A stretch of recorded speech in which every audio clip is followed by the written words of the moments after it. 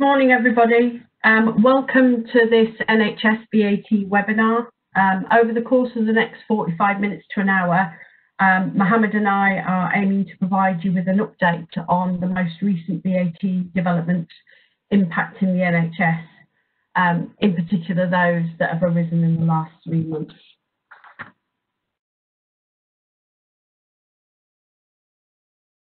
So my name is Audrey Fearing. I'm a partner within the RSM VAT team, and I specialise in advising public sector and not-for-profit clients, and I work with a lot of NHS organisations. Co-presenting with me today is Mohammed Chikte. Hi. My name is Mohammed. I'm a manager in the VAT team at RSM. Before we get started, I just wanted to kind of let you know how to raise questions during the course of today's webinar. Hopefully you'll see a display on the bottom right-hand corner of your screen that basically says Q&A. If you want to type in your questions there during the course of today's webinar, then Mohammed and I will aim to cover these off hopefully towards the end.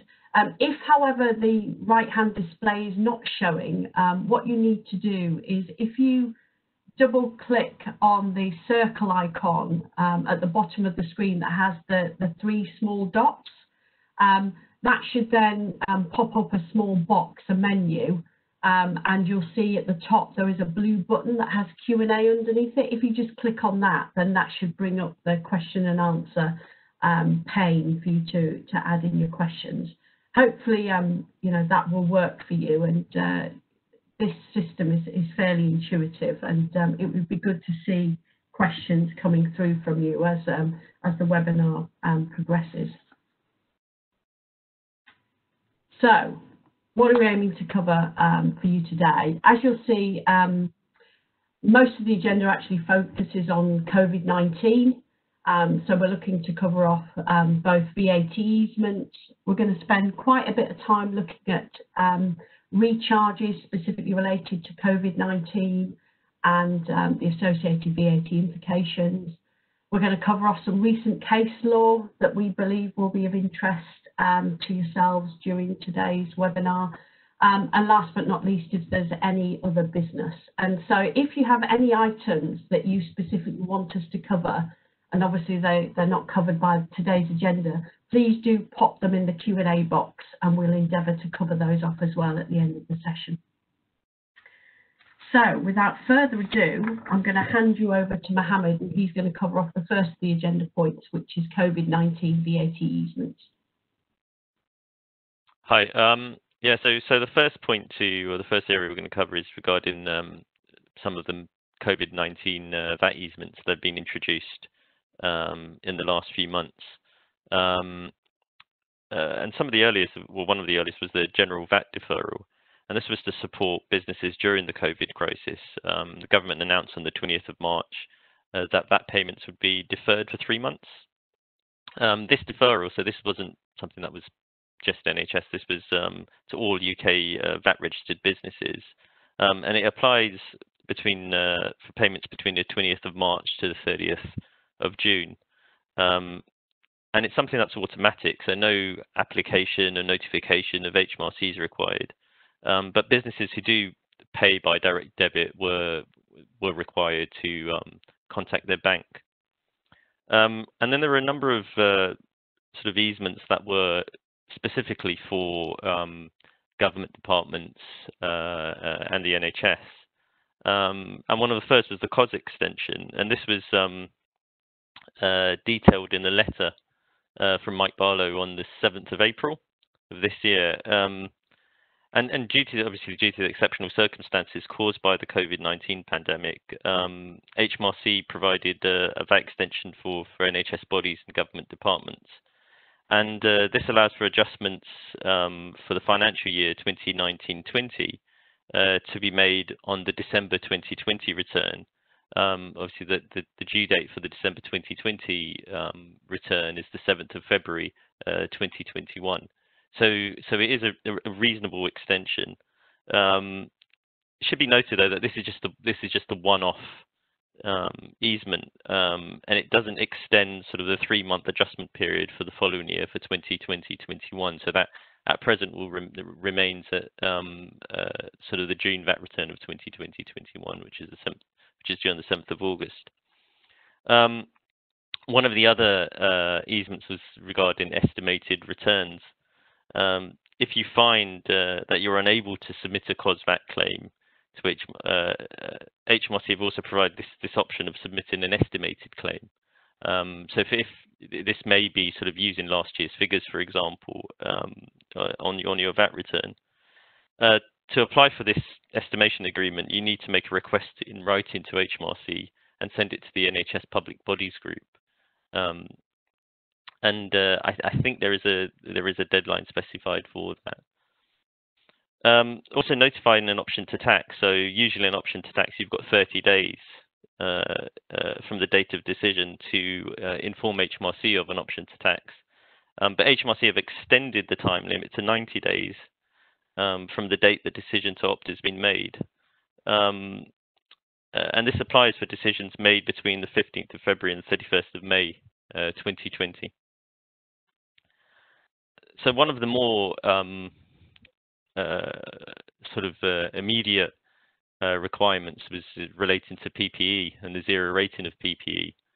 And HMRC initially introduced this, so this was from the 1st of May to the 31st of July 2020. But at the end of last week, this was on Friday, this has been extended until the 31st of October 2020. And so you can zero rate. So any goods that you receive, PPE goods that that NHS Trust receives, should be zero rated. And the main objective of this is to relieve users from the burden of irrecoverable VAT, because obviously under COS you can't recover VAT on goods. And obviously this is essential protection equipment to deal with the COVID emergency. And then the zero rate, it covers supplies of PPE, so personal protective equipment, including sort of disposable gloves, plastic aprons, fluid-resistant coveralls, surgical masks, filtering face piece, respirators, and iron face protection. So there are a number of items that are covered by that zero rating. So NHS bodies, you should ensure that you've not been charged VAT on such equipment, because obviously it's you shouldn't be paying extra 20% of VAT on those items.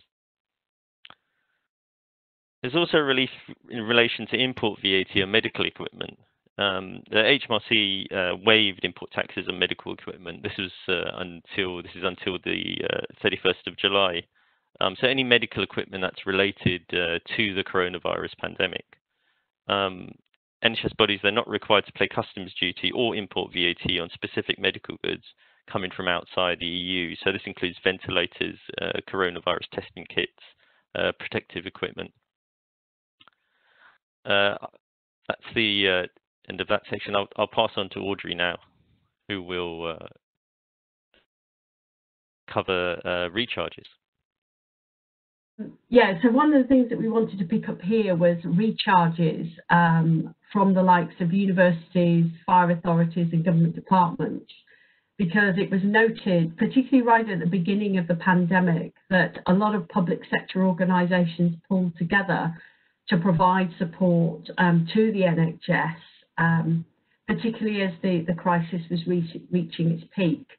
And the concern is, well, you know, if there is going to be a recharge and payments made from the NHS back to these organisations for the support provided, you know, does that fall within the scope of VAT? And if it does, what VAT rate should be applied?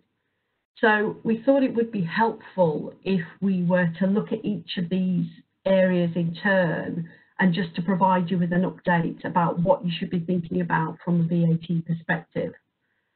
So the first one that we're going to look at is kind of recharges from universities. Now, what's interesting is, having spoken to actually a lot of our university clients, we kind of identified quite a reasonable size list of different types of support that the universities have been providing to the NHS, and we've kind of summarised it here on this slide. So the first one that we've seen is secondment of university staff to NHS trusts. So we know right at the beginning of the pandemic there was a call for, you know, both retired professionals, people that maybe had left the profession, but also professionals within the university sector to almost, you know, come back and provide support in order to cope with the crisis. Now, ordinarily, you know, where you have secondment from one organisation to another, we would expect that to fall within the scope of VAT and for VAT to be charged.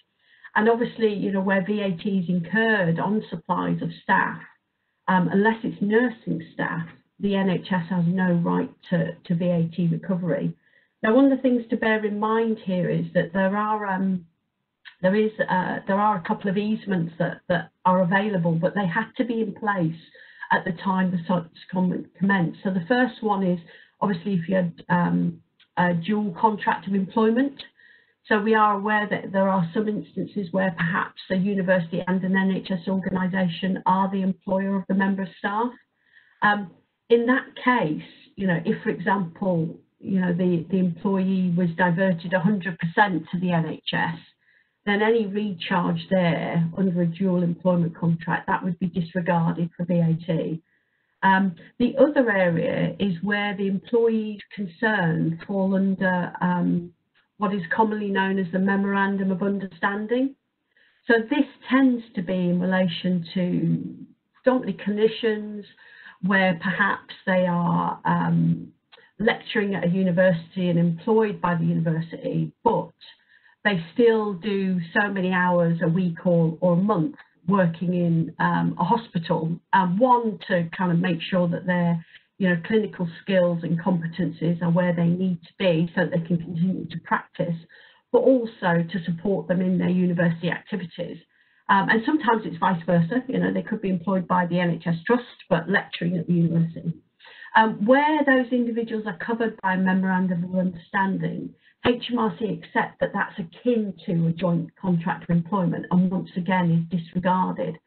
So it's well worth considering whether or not, if you have got recharges coming through university for supplies of staff, that you check to see if it might fall within one of those two relief mechanisms, because then that would mean that the university does not need to charge you VAT on those recharges.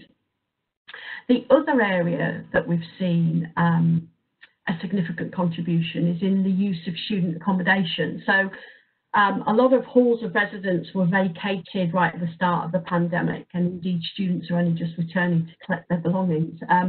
But in some instances, because NHS staff needed temporary accommodation, it might have been because they were living with a vulnerable member of their family, also, you know, so they needed to isolate themselves away from that member and needed alternative accommodation. Sometimes it was to enable them to be closer to the NHS Trust facilities themselves. Some NHS staff were accommodated in student accommodation. Now, obviously, you know, where that is the case, then ordinarily, you know, the supply of kind of domestic accommodation is exempt from VAT. However, if this is classed as being more akin to, you know, short-term hotel type accommodation, then the first 28 days of any recharge would be subject to VAT at the standard rate, and only thereafter would it fall within the exemption. So one of the things that NHS Trusts need to be aware of is whether or not they could be liable to a VAT charge on some of these recharges coming back for student accommodation. And obviously, you know, that would represent a VAT cost to the NHS Trust concerned. Similar to the student accommodation is the use of non-residential buildings by the NHS. So, you know, we are aware that particularly laboratory facilities were made available to the NHS. Now, if the NHS has exclusivity in relation to those, that commercial property, then that's going to be an exempt supply unless the university is opted to tax, which might well be the case. If they have opted to tax, then the likelihood is that once again, any VAT charge is going to be irrecoverable in the hands of the NHS Trust, unless you can demonstrate that it is akin to a managed healthcare facility and therefore recoverable, perhaps under heading 45. But that's going to depend on the specific circumstances, but that's certainly one area that's worth exploring. The next area is the use of university equipment. So we know that a lot of laboratory equipment, testing equipment, etc., some medical equipment, etc., was made available by universities to the NHS. Once again, if there was a recharge in relation to that equipment, that's going to be subject to VAT at the standard rate. And, it's likely that it's going to be an irrecoverable VAT cost in the hands of the NHS. Similarly, the use of laboratory facilities. Now here, what is interesting is obviously under the contracted out provisions, we do have heading 31, which is really not so much laboratory facilities, but testing, so testing services. But in relation to that, ordinarily what we would expect is that the third party, in this case the university, it would be its staff that undertakes the testing. If that is the case, and university staff were working in the university laboratory undertaking testing for the NHS, then if that testing is in relation to a named patient, then that's going to be an exempt supply, that recharge. If, however, it isn't in relation to a named patient, it's perhaps a blind test, perhaps for quality control purposes or whatever, then the likelihood is that's going to be subject to VAT at the standard rate and would be eligible for recovery under heading 31. Last but not least, there's the potential that other goods were provided by universities to NHS organisations. If they are supplied at cost, then once again, that recharge is going to be subject to VAT in all likelihood at the standard rate, and that will be an irrecoverable cost in the hands of the trust. If, however, the university provides them free of charge, then the likelihood is that there'll be no VAT implications associated with that. So as you can see, if you've got any recharges coming across from universities, it's really important that you kind of understand what the associated VAT liability is. And even if the university has not currently charged you VAT, that doesn't mean to say that they won't do a catch-up exercise, because the danger is if they don't get the VAT treatment correct, then HMRC will come along at a later date and potentially raise an assessment.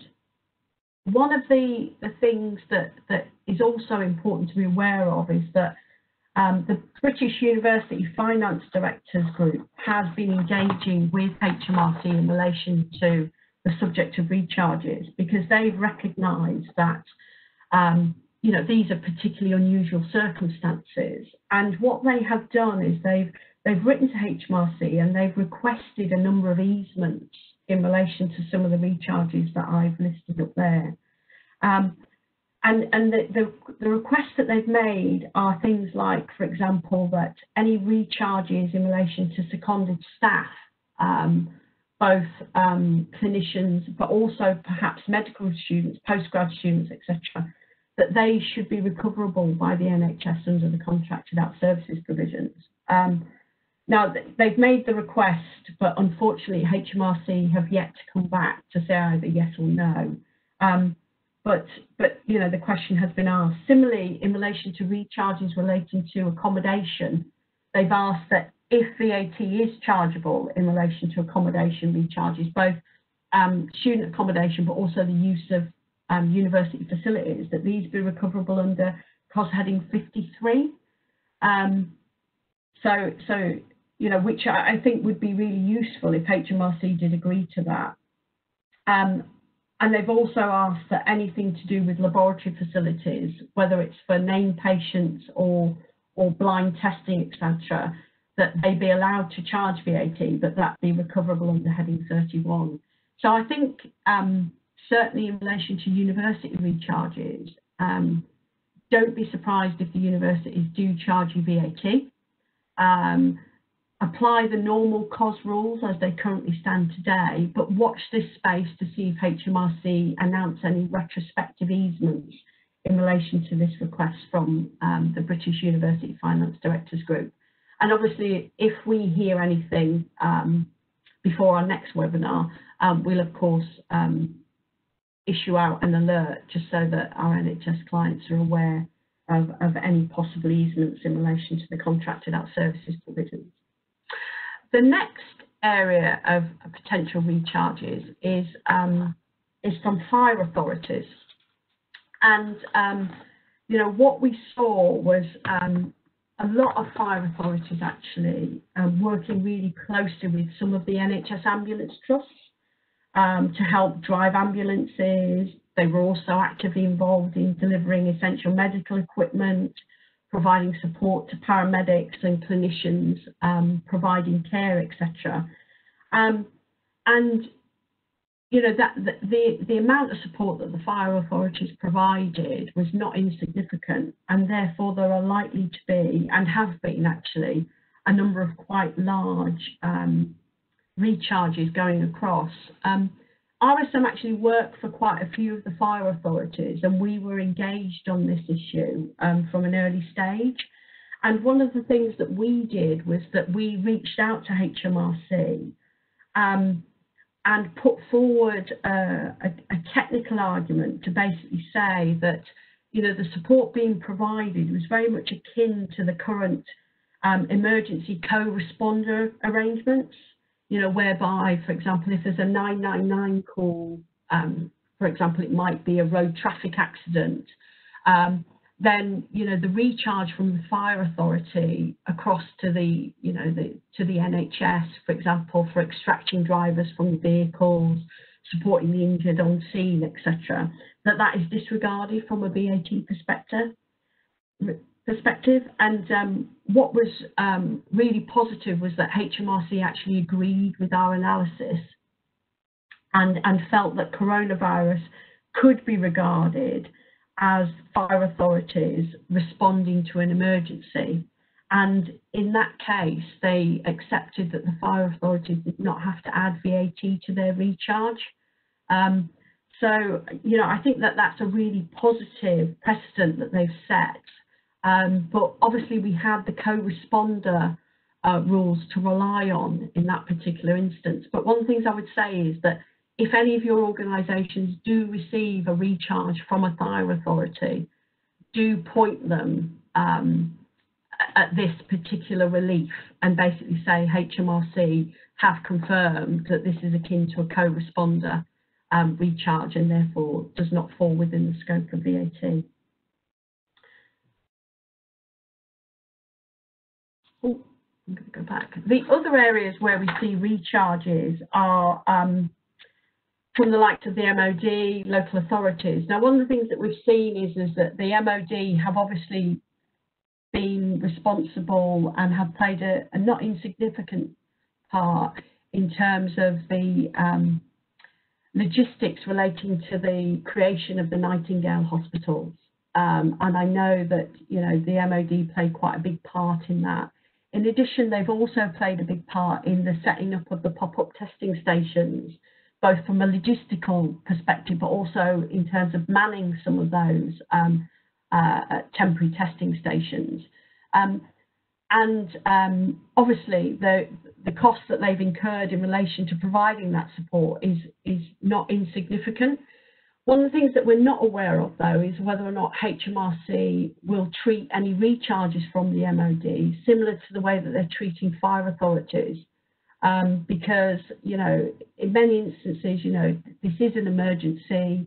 The MOD are providing a range of support that perhaps, you know, could not have been provided by an external third-party provider. And therefore, you know, it probably makes sense that those recharges should also be outside the scope of VAT. But HMRC have not opined on that yet. So what I would say is that if you do have any recharges from the MOD, which have been subject to VAT, it's well worth exploring that as a possibility with HMRC as to whether or not they too can be disregarded.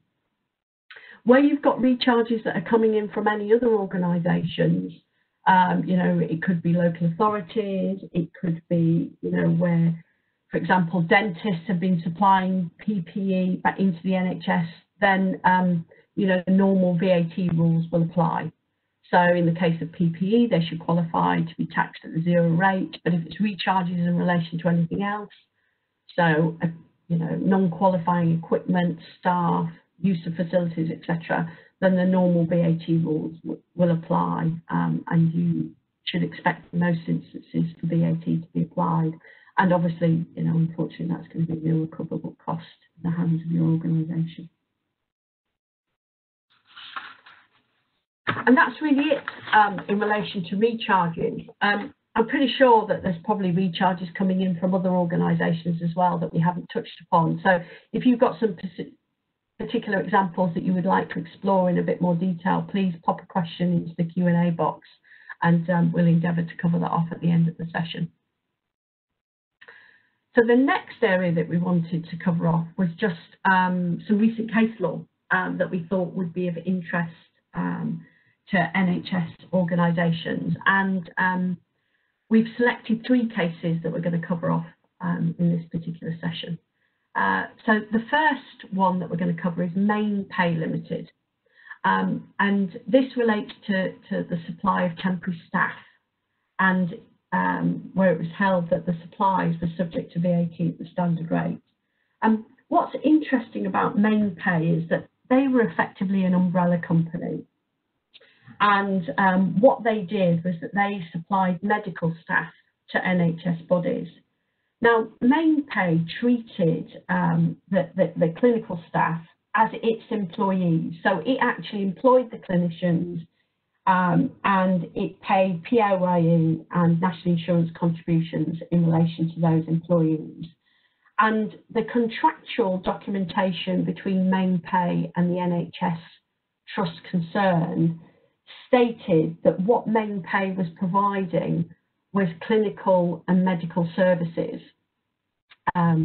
So primarily the diagnosis and development of treatment regimes for patients who were attending NHS facilities. The first tier tribunal looked at the contractual documentation very closely, but it also took cognizance of actually, you know, what was delivered on the ground and how the Main Pay clinicians engaged with the NHS customer, etc. And basically what the first tribunal determined was that whilst the consultants were employees of Main Pay Limited, which was quite clear, they felt that what Main Pay was providing was not medical services, but actually the use of those employees and making those employees available to the NHS Trust. And basically it held that even though the clinicians were quite senior, you know, they were all qualified, they were all able to act autonomously in terms of, you know, meeting with patients, diagnosing what the illness or the condition was, recommending a course of action, they still felt that those clinicians, when they were on trust site, fell under the direction and control of the NHS customer. And that was on the basis that, you know, that they were basically given a list of patients that they had to see. They had to follow, you know, all of the health and safety requirements whilst on trust site. They had to complete documentation in the way that was determined by the trust organisation itself, and follow, you know, designated processes and procedures as per the trust. They didn't really have any control over their working hours, in the sense that, you know, if they were meant to be there 9 to 5, they couldn't decide, oh, well, I'll just be there, 3 to 4, they had to be there for the designated time and see the patients that were allocated to them. They had no control over those patient lists.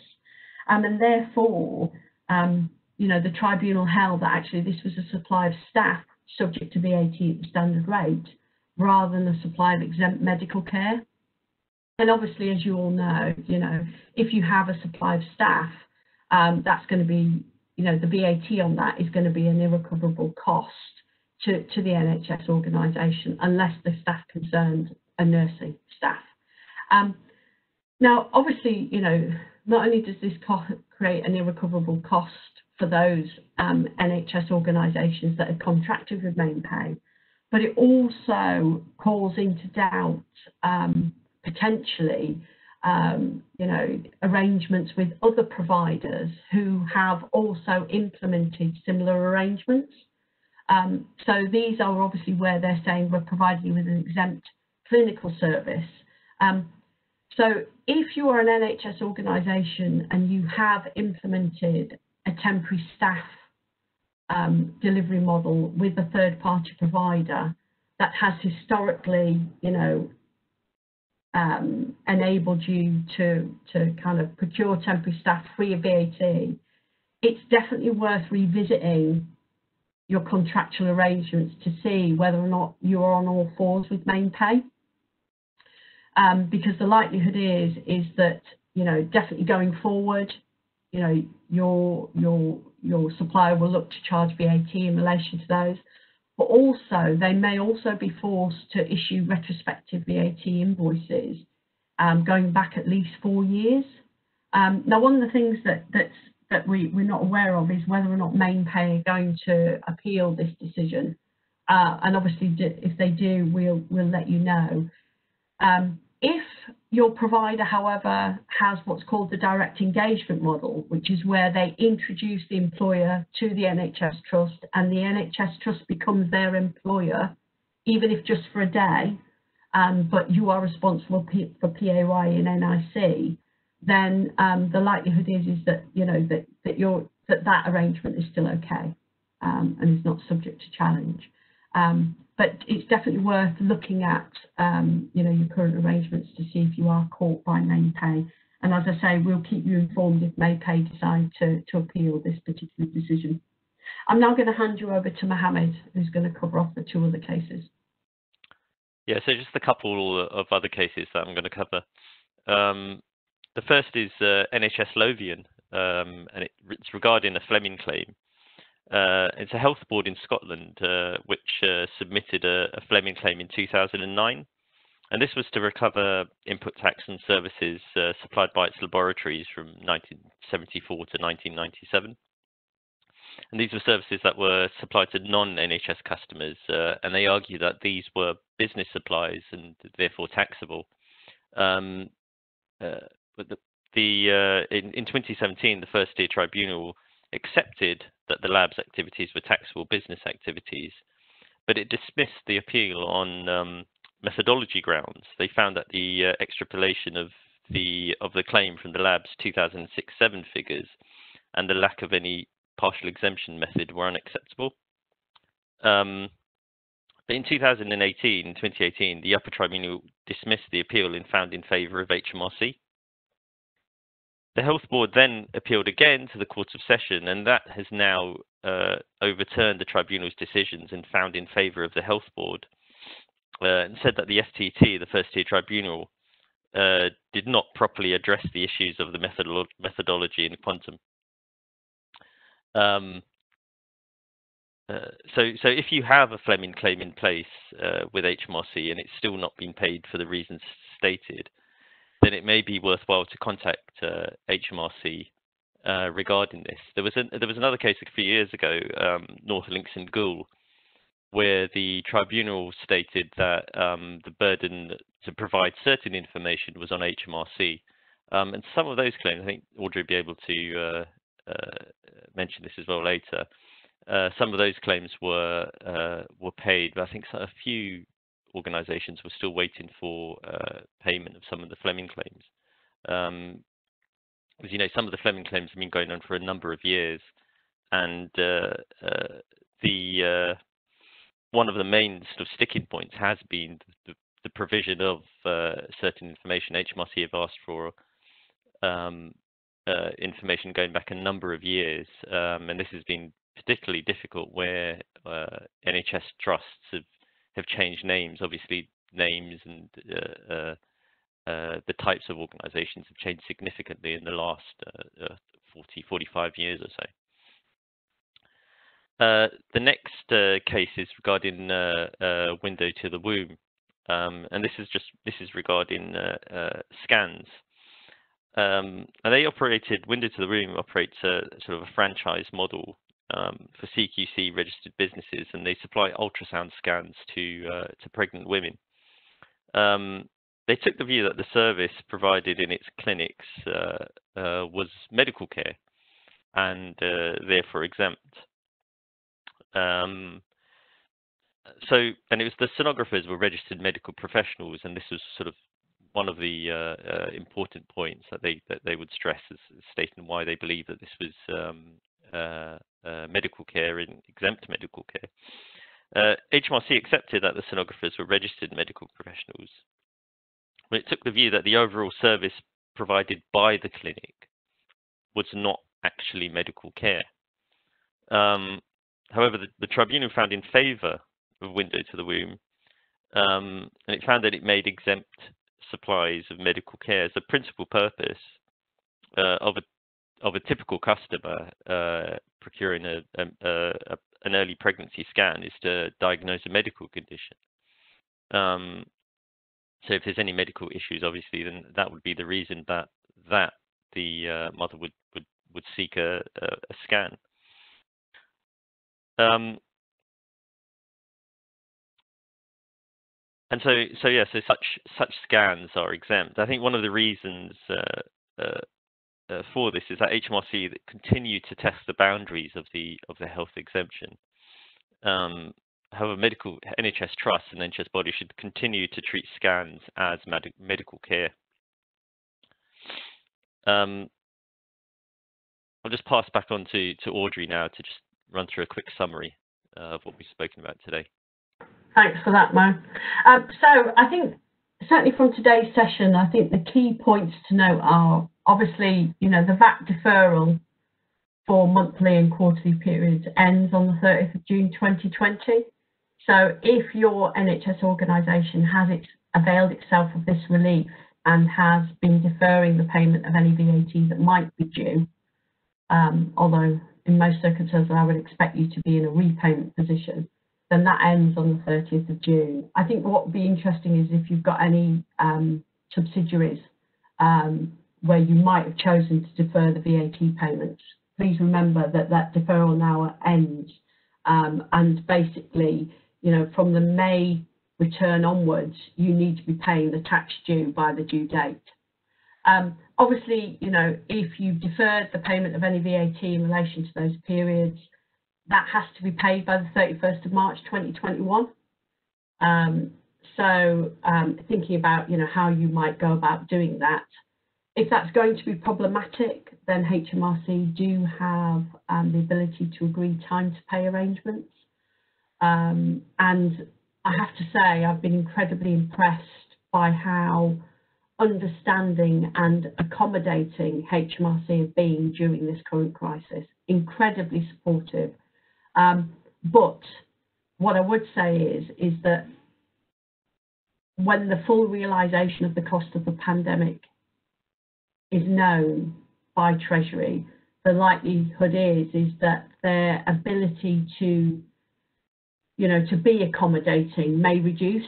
So if you have a subsidiary where you have deferred the VAT payments and you are concerned about whether or not you can repay any VAT that is due by the 31st of March 2021, I would wholeheartedly recommend that you start to engage with HMRC now about an extended time to pay agreement, because they're more likely to agree it now, whereas if we leave it till after Christmas, my gut feel is that they won't have the ability to be as accommodating. Obviously, as Mo alluded to, the COS adjustment deadline has been extended to the 7th of February 2021. So for those organisations where you are finding it difficult to meet the normal deadline, then this is available. But this is a one-off.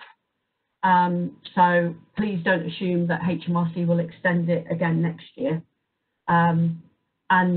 Obviously, you know, the key thing is to make sure that you are able to capture any additional recoverable VAT for 2021 or for 1920 actually, and include it in that February VAT return. We covered off in the session COVID-19 recharges. I think the key thing there is to make sure that VAT has been charged correctly by you know, the other government department, local authority, etc. concerned. And also, certainly what I'm recommending to our clients is that where you are getting recharges from other public sector organisations, capture that information, because if BUFDUG, so the British University Finance Directors Group, if their request is acceded to, you know, or if we can identify significant large recharges, we may be able to reach an accommodation with HMRC. And it's by having information in relation to the values of such recharges to hand that will help those conversations with HMRC and HM Treasury progress. So I would definitely look to see and try if you can capture that information separately. And the likelihood is you're already capturing additional COVID-19 spend anyway for reporting purposes up to NHS England. And then last but not least, you know, please review your temporary staff models that you perhaps got in place to ensure that you're not caught by main pay. If you are caught, then it's definitely worth talking to your supplier to ask what their proposed course of action is, and for you to determine, you know, what the likely impact is on your organisation. Just to confirm, you know, a link to this recording and these slides will be emailed to you, and we will be running another webinar in September, so please look out for the invitation. If you've got any questions that you would like us to respond to, we've actually got 15 minutes left of today's session. If you would like to ask any questions now, or if you've got any other points that you were hoping we'd cover and we haven't covered, please feel free to type those into the Q&A box now, and Mohammed and I will do our best to answer those. So we do have one question that is, one of the questions we have is about the temporary rating of PPE, and it's asking if it's been extended. Well, the temporary rating of PPE has been extended, but is there any extension to the import relief expected? And there isn't anything at the moment. HMRC haven't stated whether or not this is something that will be extended. One thing I didn't mention earlier was that the import, the reliefs on import and customs duty are in place since January the 30th. If you do have, or if you did import any items since January the 30th, and you were charged import VAT or customs duty on those items, you can go back and reclaim and submit a reclaim to HMRC for those items. If you're unsure about which items are covered by the import relief, so the customs duty relief and the import VAT relief, on HMRC's website, they do have a commodity codes list that details the items which are subject to the relief. We can send a link to that, I think, with the slides later on, if that would be useful. Audrey, is there anything you wanted to add to that? Or? Yeah, it looks like we've got another question that's just come through on outstanding Fleming claims. Somebody's asked, it's basically said their trust has still got an outstanding claim, and will HMRC now pay it?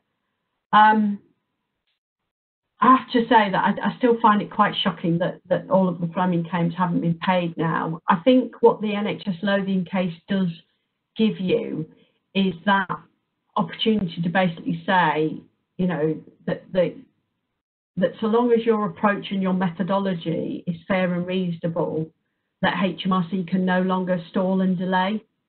So I think it's definitely worth reaching out to HMRC to find out from them what their proposed course of action is in relation to your particular claim. But you know, one of the things that will be interesting is that now that the tribunal has basically said, well, the court session in Scotland has basically said that the VAT tribunal erred in law in that it should have opined on the methodology. The NHS Lothian case is now going to go back to the tribunal. And the tribunal will have to look at the methodology that was proposed by the board and determine whether or not it thinks that it's fair and reasonable. So one of the things I would say is that once that case is heard, then that will probably give you greater clarity. So the likelihood is that, you know, you've still got some time left to wait, but it's definitely worth engaging with HMRC to find out, you know, what is their proposed course of action. But the likelihood is that until the tribunal kind of makes a determination in relation to the methodology that the board utilised, and you know, often when they are advising on methodologies and approaches, you know, that we don't get to an exact answer, but what they might do is push back something to both parties, both HMRC and the appellant, to basically say, you need to look at this, or we think you should take this approach, and therefore you need to rework the calculations to determine the quantum of the refund.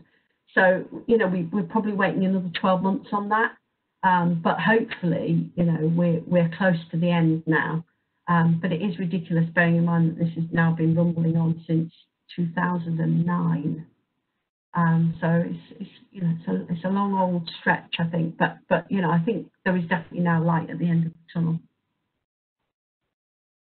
Mo, there's a question here as well that's been posed, which is one of the trusts on the call already has a laboratory subsidiary in place, and they want to know if it will be affected by Buffdog's request of HMRC.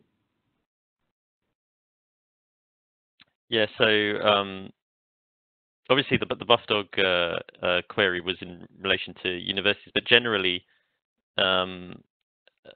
it depends upon the arrangement that you have. So a lot of laboratory services, if they're for named patients, etc., those such services would be exempt. But it depends upon the arrangement. Some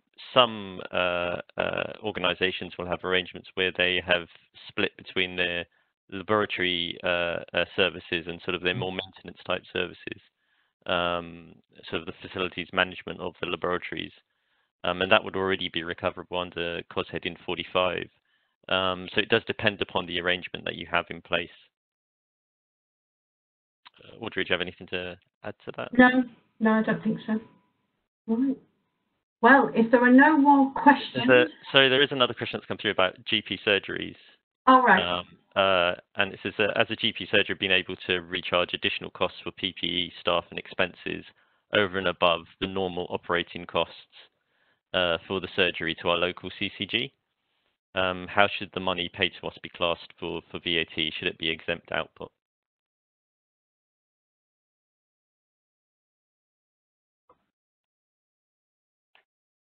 So, can you repeat that again? No. So it says, as a GP surgery, being able to recharge additional costs for PPE, staff and expenses over and above normal operating costs for the surgery to our local CCG. How should the money paid to us be classed for VAT? Should it be exempt output? Oh, good question. I think, well, my gut reaction is that obviously, you know, if there is a recharge going from the GP surgery into the CCG in relation to PPE, then, and perhaps maybe that's a transfer of existing stock, etc., then that would qualify to be taxed at the zero rate. I think if there are recharges in relation to, for example, additional costs to do with medical care, then that's going to fall within the normal VAT exemption. You know, for example, you know, if the surgery has had to take on more locums in order to cover, you know, to cover kind of, patient interactions, etc., then I would expect that to just fall within the normal VAT exemption. If the GP surgery's incurred additional costs, though, for example, from a technology perspective, so that it can do, remote consultations, so kind of conference call type and video conference call type consultations. To me, that's kind of just part and parcel of the exempt supply. It's just cost component.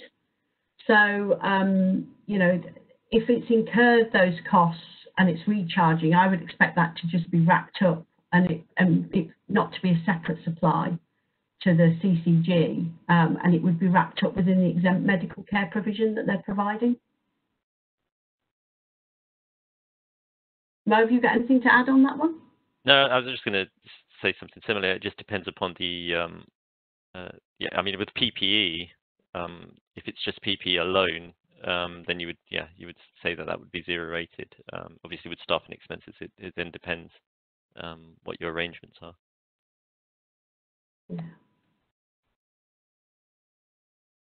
No, that's. I think that's it. All of the questions? Yeah. Yeah. Those are all the questions for the time being. Right. Thank you very much. Well, thank you very much for participating in today's webinar. I hope that you found it useful and that the topics we covered were of interest. As I said, we're running another webinar session in September, so please look out for the invitation to attend that. And of course, if anything happens in relation to VAT that impacts on the NHS, in the meantime, we will issue an alert to all of our clients. But once again, thank you for joining us and enjoy the rest of your day.